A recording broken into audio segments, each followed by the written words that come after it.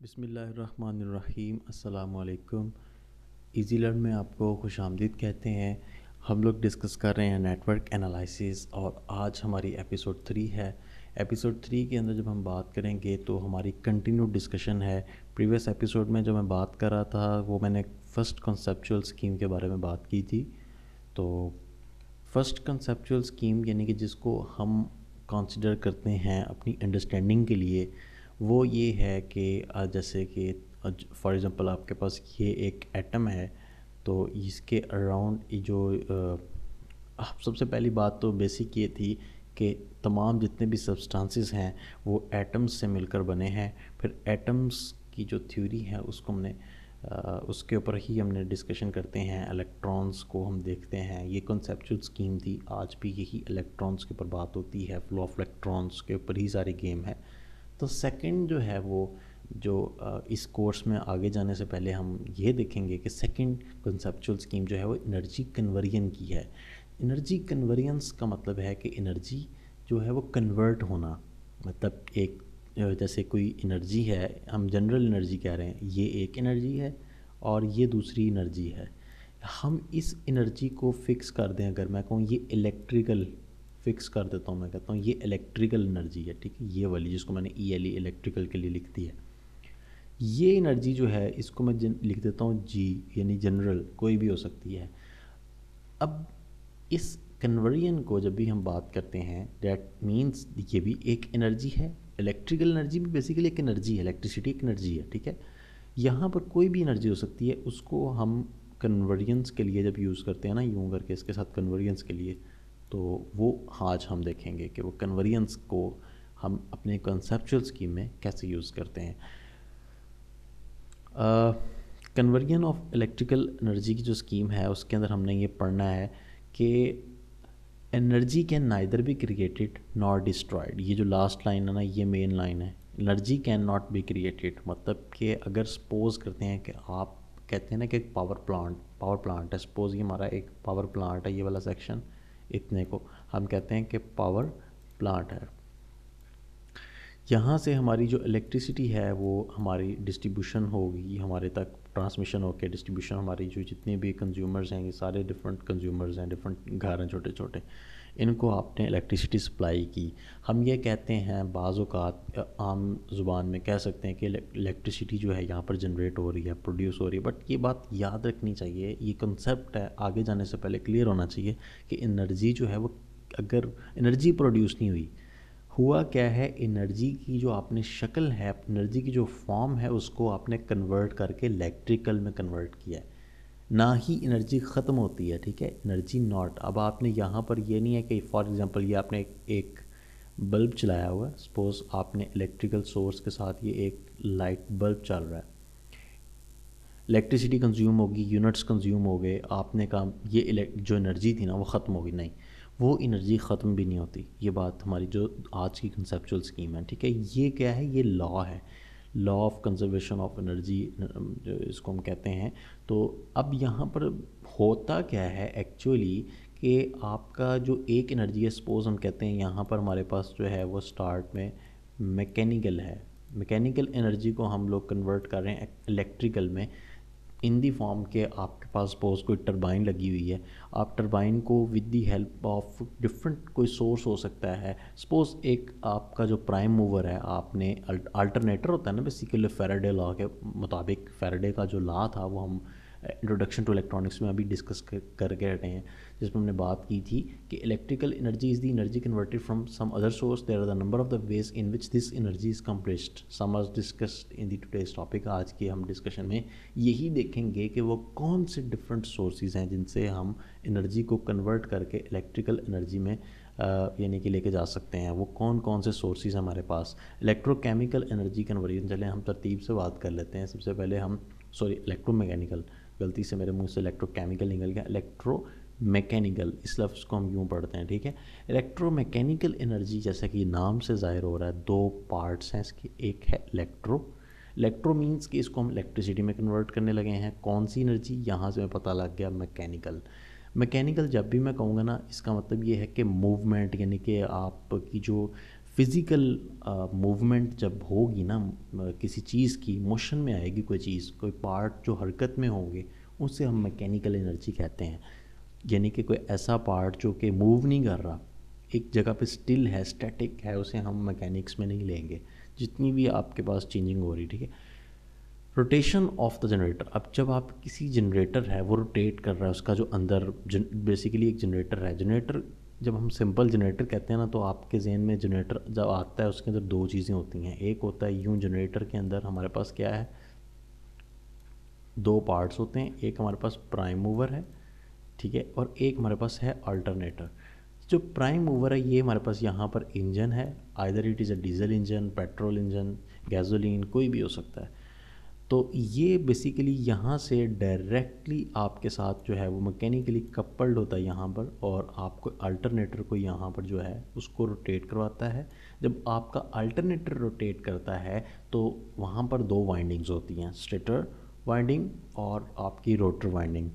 इनमें से अगर आप किसी एक वाइंडिंग को रोटेट करवा दें, लेकिन जैसा कि नाम से ज़ाहिर हो रहा है स्टेटर वाइंडिंग जो है वो स्टैटिक स्टिल है, तो आप एक वाइंडिंग को रोटेट करवा दें। फैराडे लॉ ने ये कहा था कि बेसिकली वहाँ पर मैग्नेटिक जो फील्ड लाइंस हैं, अगर आप मैग्नेटिक फील्ड इंटेंसिटी को चेंज कर रहे हैं, फैराडे लॉ यही यही है ना, ये आपके माइंड में आ जाना चाहिए कि according to the Faraday law D phi over D T, ये जो हमारे पास फाई है, इसे मैंने बताया था इंट्रोडक्शन टू इलेक्ट्रॉनिक्स में से, बी भी कह सकते हैं, phi B over D T, ये भी बेसिकली चेंज है, डेल्टा से भी रिप्रेजेंट करते हैं, वो भी चेंज के लिए यूज़ होता है। बात हम ज़्यादा ही लंबी हो जानी है।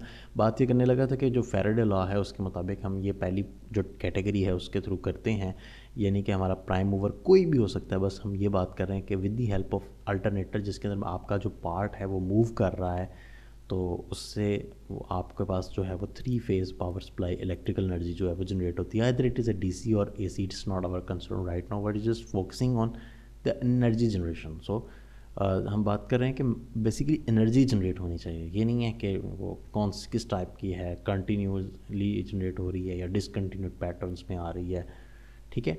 This mechanical energy comes from the conversion of thermal energy. ये अब उसी बात को मैंने यहाँ पे पॉइंट्स लिखे हुए हैं बना के, ताकि अगर कोई पॉइंट मुझे सम टाइम भूल जाऊँ तो मैं यहाँ से देख के आपको वो बता दूँ। ये पॉइंट्स मैंने आपके लिए और अपने लिए दोनों के लिए लिखे हैं, ठीक है।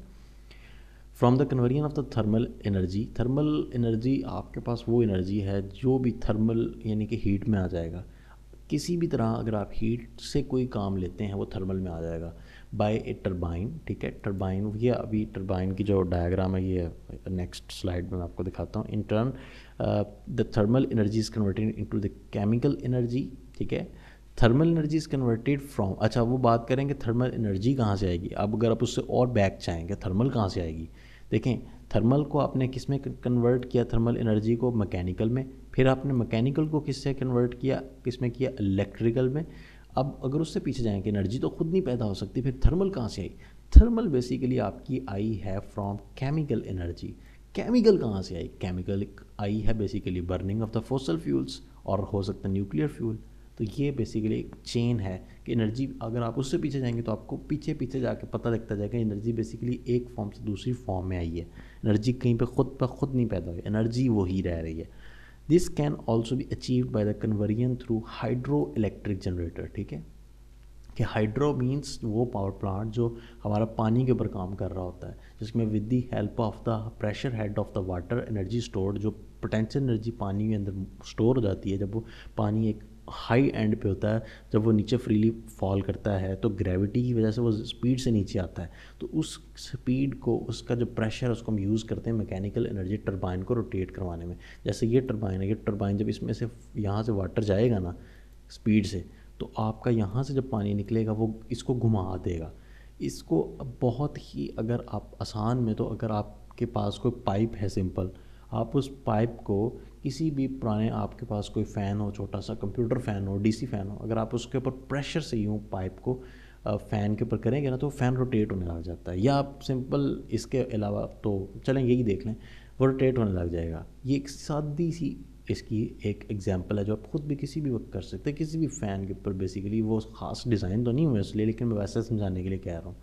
आप ख़ुद भी बना सकते हैं, बहुत आसान एक्सपेरिमेंट्स हैं। हो सकता है कि मेरी कोशिश तो है कि मैं आने वाले वक्त में इनको भी चीज़ें प्रैक्टिकली बना के दिखाऊँ, लेकिन अभी चूँकि इतना टाइम नहीं हो पा रहा, तो जब होगा देखेंगे इसे भी। खैर, तो ये आपके पास ये थ्रू दी शाफ्ट ये मैकेनिकली कपल्ड है इसके साथ आपके अल्टरनेटर को। जब आपके अल्टरनेटर को रोटेट किया तो बात जो मैंने पहले की थी कि आपके पास इलेक्ट्रिसिटी वहाँ से जनरेट हो जाएगी थ्रू फैराडे लॉ जो था उसके मुताबिक वहाँ से इलेक्ट्रिसिटी जनरेट हो जाएगी, क्योंकि मैग्नेटिक फील्ड लाइन चेंज होगी। अच्छा, द इलेक्ट्रोकेमिकल एनर्जी कन्वर्जन, ये हमारे पास जो है वो सेकंड कैटेगरी है, ठीक है, इलेक्ट्रोकेमिकल एनर्जी। इसके अंदर ये होता है कि केमिकल, अब यहाँ पे फिर इलेक्ट्रो आया सबसे पहला, मींस हम इसको इलेक्ट्रिसिटी में जो है वो एक एनर्जी जो है वो इलेक्ट्रिकल है, क्योंकि हमारा जो टॉपिक है ना वो नेटवर्क्स हैं, तो हमने नेटवर्क की तरफ को जब जाना है तो वो सारे की सारी इलेक्ट्रिसिटी के ऊपर बेस करते हैं, उनकी जो जान है वो इलेक्ट्रिसिटी है, ठीक है ना। पल्सेस, इलेक्ट्रिक पल्सेस सारी यूज़ होंगी, तो इसलिए हम इलेक्ट्रिक, एक तो हमारी अंडरस्टूड है हम इलेक्ट्रिसिटी में इंटरेस्टेड हैं, दूसरी जो है वो केमिकल एनर्जी है, मींस केमिकल को हम इलेक्ट्रिकल में भी कन्वर्ट कर सकते हैं। ये इसकी बहुत ही आसान एग्जांपल कि केमिकल को हम इलेक्ट्रिकल में कन्वर्ट कर सकते हैं। ये आपकी जो कार की बैटरीज हैं, ड्राई बैटरी नहीं, दूसरी वाली की मैं बात कर रहा हूँ, जनरली आमतौर पे ड्राई बैटरी भी वैसे तो उसी प्रिंसिपल पे काम करे, लेकिन जो ज़्यादा आपको क्लियर व्यू नज़र आएगा ना वो ये है कि केमिकल्स उसके अंदर आपको नज़र आ रहे होते हैं कि किस तरह डिप हुए हैं, और वो इससे किस तरह से रिएक्शन होता है। और जब आप ख़ास तौर पर जब बैटरी को ना आप स्टार्ट के अंदर नई बैटरी परचेज़ करके लाते हैं, तो वो फर्स्ट टाइम जब डालते हैं तो आप उसके अंदर एसिड, तो आपको तब चार्जिंग में साफ जो है वो क्लियर नज़र आ रहा होता है। Electric batteries produce electric energy by the conversion of the chemical, basically वो एनर्जी केमिकल में जो होती है उसको हम कन्वर्ट करते हैं इलेक्ट्रिसिटी में। वो एनर्जी कहाँ से आई? वो केमिकल के अंदर थी, जब केमिकल रिएक्शन हुआ तो वो इलेक्ट्रिसिटी में कन्वर्ट करते हैं। वेरी कॉमन एग्जांपल जो मैंने आपको बताई कि batteries of the car, motorcycles, fuel cells are in this general classification. अब फ्यूल सेल्स क्या हैं? फ्यूल सेल्स बेसिकली एक अलग टॉपिक है, लेकिन फ्यूल सेल भी आपका एक ऐसा सेल है सिंपल जो आपके मतलब केमिकल पे काम करता है। इसका जो फ्यूल है वो केमिकल है, उसको ये इलेक्ट्रिसिटी में कन्वर्ट करता है एक रिएक्शन के थ्रू। अब दरमियान में सपोज ये हमारे पास डायग्राम आ भी गई है, सपोज करते हैं कि ये हमारे पास इलेक्ट्रोलाइट है, ठीक है, ये इलेक्ट्रोलाइट है दरमियान में, ठीक है। एक साइड पे इसके क्या होगा, आपका जो है वो फ्यूल आएगा, ठीक है। फ्यूल जो है इसमें हमने हाइड्रोजन यूज़ करना है, तो वो जो साइड से आपके पास हाइड्रोजन आ रहा है, डैट विल बी दी जो साइड है वो कौन सी कंसीडर कर रहे हैं हम, दैट इज़ दी एनोड। जो दूसरी साइड है उसे हम कैथोड कर रहे हैं। डिटेल्स में नहीं जाएंगे, ये हमारा टॉपिक नहीं है, ठीक है। इसमें हम आपको ज़्यादा परेशान होने की, याद करने की अभी कोई चीज़ नहीं है। इसमें हमारे से जो रेलिवेंट होगी मैं आपको बता दूंगा कि ये नोट कर लिया करें। बेसिकली बात ये करने लगें कि ये देखिए यहाँ से फ्यूल आ रहा है, तो इसका जो रिएक्शन होता है यहाँ पर, आप एक साइड से एयर आती है तो यहाँ पर जो है वो इलेक्ट्रिक आयंस प्रोड्यूस होते हैं, negative electrons, free of electrons होते हैं। तो यहाँ से इलेक्ट्रॉन्स जो हैं यहाँ से फ़्लो करते हुए जो है वो नेगेटिव पोटेंशियल की तरफ जो है जाएंगे। सर्किट कंप्लीट करने के लिए हम आउटसाइड, ये एक्सटर्नल सर्किट है ना, यहाँ पे आप कोई भी चीज़ लगा देंगे तो ये डेफिनेटली वो हमारी जो अप्लाइंसेस है उसको रन करवा देगा। और जो प्रोटॉन्स होते हैं, पॉजिटिव चार्जेस होते हैं, वो इस इलेक्ट्रोलाइट से होकर आपके पास जो है वो कैथोड की तरफ आएंगे और ये प्रोसेस, और इसकी प्रोसेस के दौरान मज़े की बात ये है कि हमारे पास वाटर जो है वो आ रहा होता है, पानी भी, क्योंकि आमतौर पे केमिकल्स के अंदर ना ये जैसे बर्निंग होती है, मैं सिंपल वैसे बात कर रहा हूँ कि जैसे भी कोई अक्सर रिएक्शंस के अंदर आपको बाय प्रोडक्ट्स वगैरह और ये चीज़ें ना, तो आम सी बात है। तो इसके अंदर हमें वाटर जो है, ये एक फिज़िकल डायग्राम है, वो कंसेप्चुअल थी। ये आपके पास देख सकते हैं दरमियान में जो है वही फ्यूल सेल है, और ये आपको यहाँ पर एयर प्रोवाइड करने के लिए ये फ़ैन लगा हुआ है, और ये यहाँ पर आपको वाटर है, और एक साइड से आपने वो हाइड्रोजन देनी है। तो डिफरेंट इसकी जो डिटेल्स हैं, टाइम हमारे पास ऑलरेडी कम है। तो magneto hydrodynamic energy conversion, magneto hydrodynamics इसकी जो शॉर्ट फॉर्म है, ये हम इस तरह कह देते हैं कि M stands for magneto hydro से एच डायनेमिक डी, MHD इसकी शॉर्ट फॉर्म है।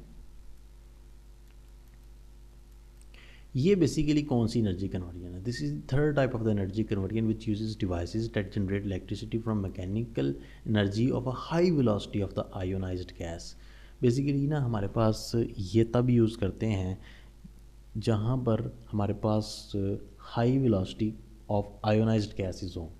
जैसे हमारे पास ना थर्मल पावर प्लांट है, और ये जो मेन चीज़ यहाँ पर लिखी नहीं हुई कि ये हीटेड यूज़ करते हैं, मतलब कि हाई वेलोसिटी कहाँ से प्रोड्यूस होगी आपकी आयोनाइज्ड गैस में, जब आपकी जो गैस है वो काफ़ी ज़्यादा हीटेड होगी, मतलब उसकी जो टेम्परेचर है वो काफ़ी ज़्यादा होगा।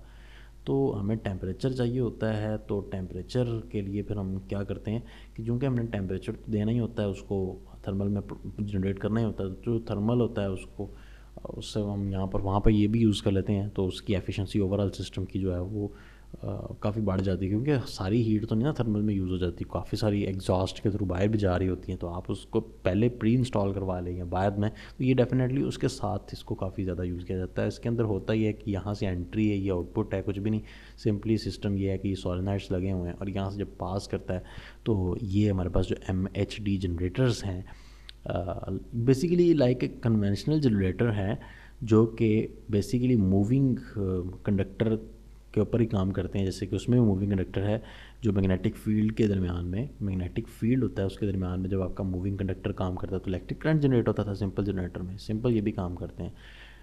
तो बेसिक इनका जो यूज़ है वो है हाई वेलोसिटी आयोनाइज्ड गैस, बल्कि इनको हॉट कंडक्टिव आयोनाइज्ड गैस कह सकते हैं, लाइक प्लाज्मा, ठीक है, एज ए मूविंग कंडक्टर इनको यूज़ होता है। तो आगे चलते हैं, MHD जनरेटर्स के बाद जो है वो हमारी नेक्स्ट कैटेगरी, इसको हम 4 कहते हैं, फोटोवोल्टेइक एनर्जी कन्वर्जन्स। ये बहुत ही मज़े की रीन्यूएबल एनर्जी, ग्रीन एनर्जी कह सकते हैं इसको हम। इसके अंदर आपको बहुत मज़ा आता है कन्वर्ट होने में, ना इसमें कोई साउंड है, ना इसमें कोई मतलब कि आपकी जो है वेस्ट है जैसे हम कहें। तो इसमें होता ये है कि आपकी जो सनलाइट की जो रेडिएशंस आ रही हैं वो उनके अंदर काफ़ी ज़्यादा एनर्जी स्टोर है, उस एनर्जी को हम कन्वर्ट करते हैं इलेक्ट्रिकल एनर्जी में। इसके अंदर सिंपल सा प्रोसेस है, डायोड्स होते हैं। तो डायोड्स जो हैं वो हमारे किस तरह से काम करते हैं, मैंने ना ये फ़ोटो डायोड्स मैंने पढ़ाया था डायोड एंड एप्लीकेशन सीजन 2 में, तो आप उसको देखेंगे तो डिटेल्स आपको पता लग जाएगी। ए class of the devices that are able to convert light energy into electrical energy, best known for this type of the solar cells. अब ये जो छोटा सा इसकी जो भी एफिशिएंसी है ना वो काफ़ी कम है, ज़्यादा होनी चाहिए, तो काफ़ी ज़्यादा हमें अरे बनानी पड़ती है, ठीक है, मॉड्यूल में। तो इस तरह से हम इसको यूज़ करते हैं। तो बात ये कर रहे हैं, यहाँ तक ही रखते हैं आज, तो नेक्स्ट टाइम जो है वो फर्दर डिस्कशन करते हैं। इससे पहले कि आज की एपिसोड को बंद करूँ, मैं ये कहना चाह रहा था कि जो नेक्स्ट एपिसोड होगी वो इसी से रेलिवेंट होती हैं, और जो प्रीवियस एपिसोड्स जो ख़त्म हो चुकी हैं वो एक तरतीब से जा रही हैं, और कोशिश मेरी यही है कि ये सारी की सारी जो एपिसोड्स हैं ये वो एक प्लेलिस्ट बना ली जाए, और उसके अंदर एक तरतीब से हर टॉपिक वाइज आपको ना वो टाइटल बना के और डिस्क्रिप्शन में आपको बता के, तो इसकी आपने डेली एक एपिसोड लाजमी देखनी। उस एक एपिसोड को आपने डायरी रख के नोट करते जाना साथ साथ। अभी बहुत आसान टॉपिक चल रहे हैं, अगर आपको ये बेसिक्स में अभी कोई कन्फ्यूजन आ रही है तो आप कमेंट्स में बताएं। आप फेसबुक पेज के इनबॉक्स में भी आ सकते हैं, कोई इशू नहीं है, वहाँ पे भी हम आपको रिप्लाई कर देंगे। और आज के लिए इतना ही, तो इंशाल्लाह ताला फिर further discussion next time continue करते हैं। टेक केयर, अल्लाह हाफ़िज़।